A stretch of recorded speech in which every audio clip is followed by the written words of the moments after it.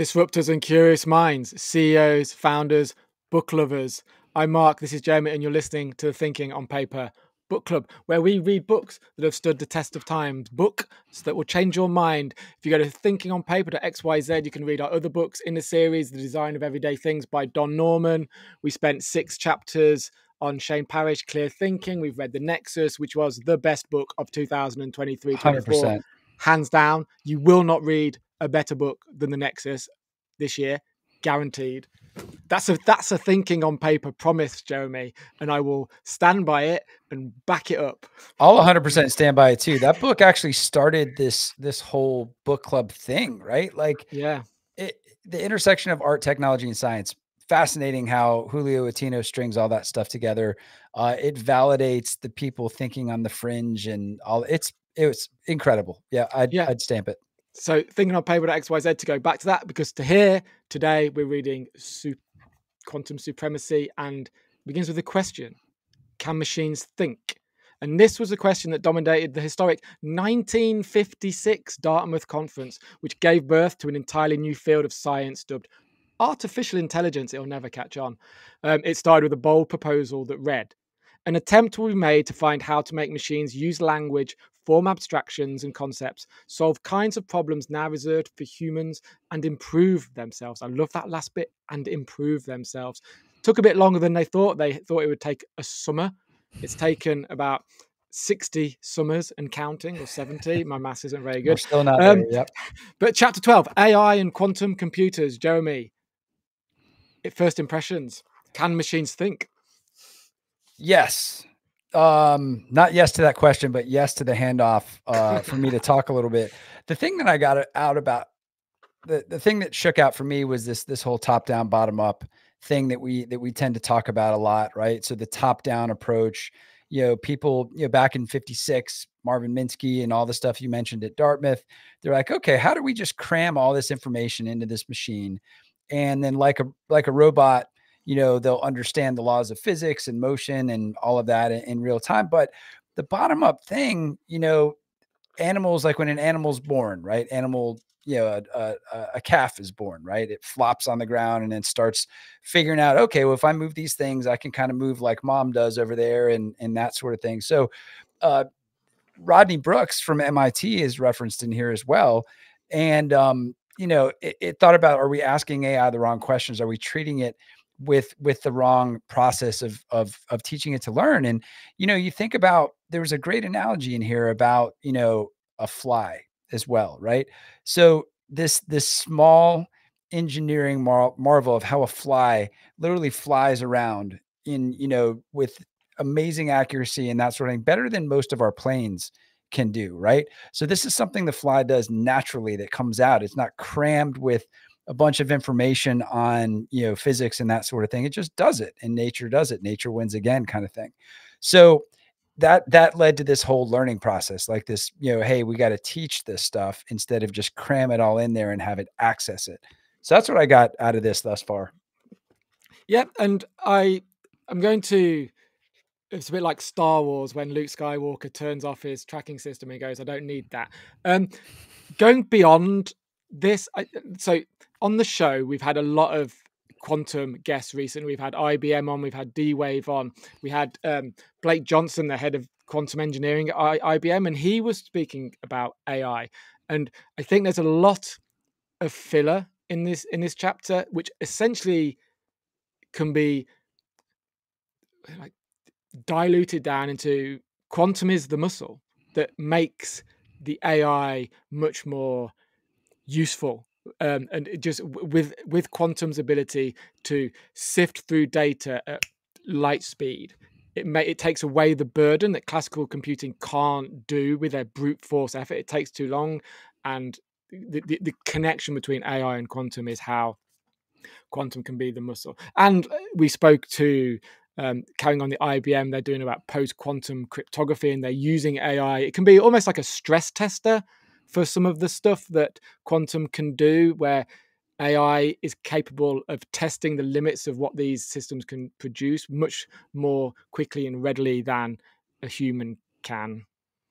That's pretty well summarized. I mean, there are definitely some interesting examples of, AI combined with quantum and what it could do. I mean, the protein folding problem is super interesting, right? Yeah. That, what AlphaFold is doing, describing shapes of 350,000 proteins, 250,000 of which are new.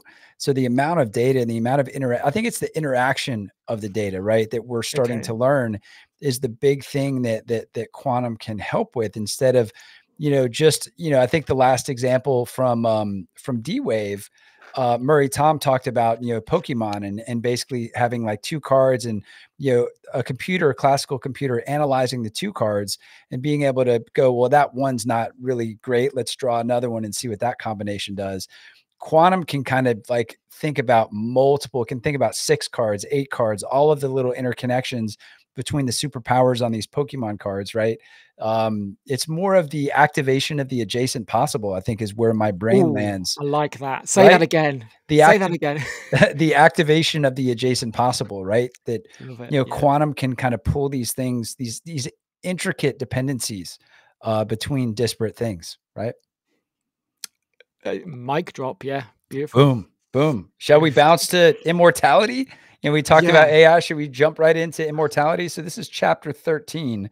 This is Who wants to live forever? Brian Johnson wants to live forever. that he does, and he should come on the show. Brian, you should come on the show and talk with us about that. The blueprint, Gilgamesh, King Gilgamesh. Yeah. So we've been talking about immortality, like Gilgamesh, the story of Gilgamesh. It's from like 1500 BC. It's one of the oldest stories that we have from Iraq, I believe, but it doesn't. It's one of the oldest stories, perhaps the oldest story that we have in the canon of humanity, and it's about living forever. It's about immortality. It's not just about that, but Gilgamesh um, goes on a mad and his friend gets killed. He wants to live forever, and it's not new. Yeah, and so the interesting things that popped out, and we've talked about this in this book a lot, and Professor Kaku would love to have you on the show. If you would make some time to join us, because we've got some thoughts and stuff.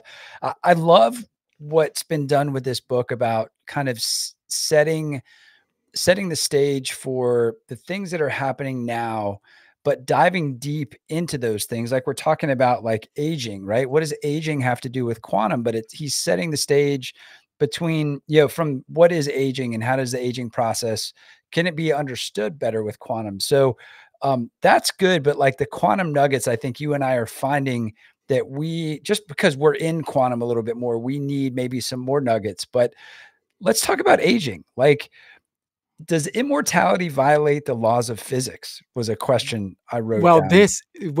the second law of thermodynamics is this entropy. Are we going back to Carlo Oh Rovelli my and gosh. entropy?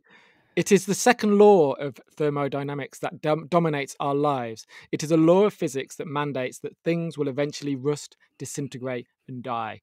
This means that entropy, which is a measurement of chaos and possibly time, if you read our other book club on that, always increases. It seems that this iron law forbids immortality because, in the end, everything falls apart. Physics seems to have a death warrant for all life on Woo. Earth. Yeah. Woo.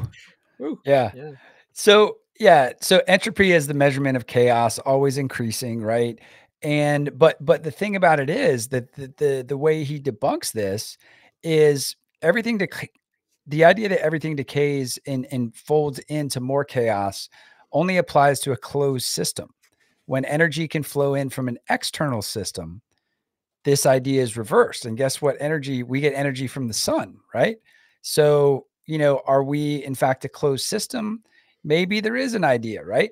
Um, and we get rusty and musty, right? I never thought about this, right? As we get old, we actually get rusty. Like there's an oxidation effect that happens within our cells that I really didn't know or understand. Did you know that before? Yeah, I can feel it in my knees every Oh damn my day. gosh. Yeah, well, and this other thing about aging, and again, I'm not sure how much, going into this is just me nerding out on some really cool nuggets that he's put in this chapter. Aging as the accumulation of errors in molecules, genes, and cells, the accumulation of errors. That's pretty interesting, right? Yeah, again, I can feel the accumulation of errors in my knees. Um, but again, what does this have to do with quantum computers? I think that those errors, again, it's something which you theoretically could model with a quantum computer. So the quantum computer would be able to model where those errors are, where that decay is happening, and then combine it with other technologies with CRISPR, and then you could reprogram those errors to turn the clock back on them, to remove those errors. I don't know, but to make them disappear. The question I would love to have answered, and I have this listed as a potential quantum project that Professor Kaku references, like that I would want to jump right into D-Wave or jump into Qiskit or something and play around with is, this idea of telomerase, right? Or telomerase, Telomerase, which, I learned about telomeres a long time, which is like these little hairs on your cells that actually get shorter as more errors occur. And I learned that from who was it? Deepak Chopra, I think, was talking about telomeres. And if you can focus on, resisting the shortening of your telomeres, you could actually prevent the aging process. But then on the flip side, here's the quantum problem, right? That we could think about that. If you use this telomerase to actually cause cells to be immortal, you can also spark them to become cancerous, right? So that's a lot of interdependency. That's a lot of things interacting to try and figure out the answer to. And what a great opportunity for quantum computers to kind of prove their worth in helping us figure that out. Well, again, it's quantum computers may be able to solve the mystery of how telomerase can cause a cell to become immortal but not cancerous. Yeah, again, it's this shifting through the data. Caloric restriction. So, in spite of all the quack cures and therapies over the centuries to increase our lifespan, one method has withstood the test of time and seems to work in every case. The only proven way in which to lengthen the lifespan of an animal is through caloric restriction. Do you know, I've got a theory, Jeremy, about this, and it's women live longer than men on average, and it's all down to caloric restriction, I think, and I'm basing this theory off my two children. I have a son and a daughter, and they're 8 and 5, and now I've had 5 years of comparing their eating habits, and my son eats more calories than my daughter. Every mealtime, it's a little bit more. Some meal times, it's a lot more. So, and I think over the years, and I imagine that's playing out in almost every family where we are lucky enough to eat 3 meals a day, that right. the boys are eating more than the girls. And that's why women live longer than men on average, because of the amount of calories that they ingest over their lifetime. Debunk that. Yes, bam. That is. Well, you and Professor Kaku could start a new diet trend and call it like 30 for 30. I want Brian Johnson on the show. We'll do it at midnight. I want him on the show. I want to see what he thinks about quantum computing. How could he incorporate that into his blueprint of immortality? Or maybe we get him and Kaku in a battle. That'd be great. Well, yeah. So the reference in here has nothing to do with quantum, but sets the stage for what it can be done. You eat 30% less, you live 30% longer. I don't know. I might think about that. And, when I reach for that extra pizza slice tonight, maybe I think about, hey, are you not an intermittent faster, Jeremy? I am. Yeah. I haven't eaten anything yet. And I don't usually eat until after my workout, which is, sometimes around noon or 1 o'clock. So I usually eat about 2 or 2:30 for my first meal. Smart. Have you ever done a 24, 72, 48 hour fast? Have you ever gone longer? I actually haven't. I haven't done that. Okay. All right. So the takeaway on this, again, quantum theme is, we want to understand things at a molecular level in a number of instances, right? And that's what, quantum professes to be helpful in. That's a good idea. Yeah, okay, that makes sense. So what's happening, it's not about you eat less, you live longer. It's about you eat less. What happens at the molecular level within inside you that quantum computers can replicate that process, understand that process, kind of give us the keys to that process that then we could incorporate elsewhere. Yeah, it's like complex systems and complicated systems, right? It seems like, and this points back, Julio Attino, shout out the Nexus, man. You started this whole thing for us, but complicated systems, classical computers can deal with complicated systems pretty well. I guess it's safe to say that complex systems, which have this emergent property to them, are better satisfied, are better dealt with, are better organized through quantum computers. There you have it. Well put. Chapter 14. So chapter 14, I think we need to again throw the book away as we are the 1st of November 2024. This is being filmed. We've had the past month. Well, your neck of the woods has been wrecked by one of the biggest hurricanes, and two of the biggest hurricanes on record. I live in France, not so far from here. Valencia in Spain has had a year's rain in a day, and I find it quite hard to grasp a year's worth of rain in one day. But I guess the result is the images that you see coming out of Valencia, which looks like a tsunami's hit it. I live in the French Alps. It didn't snow where I live. I live at 900 meters. It didn't snow last summer. I can literally go up the mountains and I can listen to the glaciers melted. I don't need to see it. I can hear it. It's Wow. happening. Wow. Yeah, there's no warming. arguing that. I think it's amazing to me, and I don't want to get too political here, but it's amazing to me that people don't believe that this is happening, or are there any repercussions to some of the industrial decisions that we make. We talked to Don Norman a lot about that on the episode. Yeah. He's the author of Design of Everyday Things. We did that in the book club as well, but he talked about designing for humanity, right? Humanity-centered design, and focusing on, not building shit that we won't use and we'll just throw away, not building things that will, just get dropped in the ocean, right? Let's not stay political. If there's any flat earthers watching this, then keep watching. And all I ask is have an open mind. So, okay, he talks about polar vortex. He talks about carbon dioxide. He talks about the processes. Again, we're looking at quantum computers to what's happening on the molecular level. Can we learn something about it? Geoengineering. I want to talk about this because we had a guest on not so long ago, and Alexandra Whittington, who spoke about geoengineering. Yep. So we're a tech podcast. Let's look at some of these. So one of the ways that we could slow down or turn back or do something about it. So carbon sequestration, weather modification, algae blooms, rain clouds, plant trees. Any of those that particularly you want to mention, Jeremy?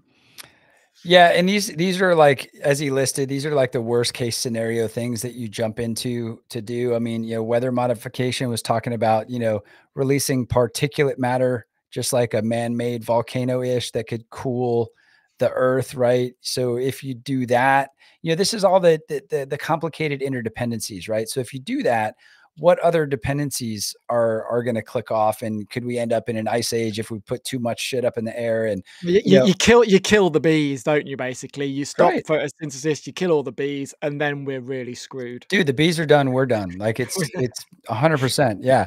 I think some of the, I think the reason again why you put some of that stuff in there is like to figure out whether or not those things work, and it's not going to hurt more than it helps. You got to have a computing platform that understands all these variables, so many variables that are connected to each other to even figure that out.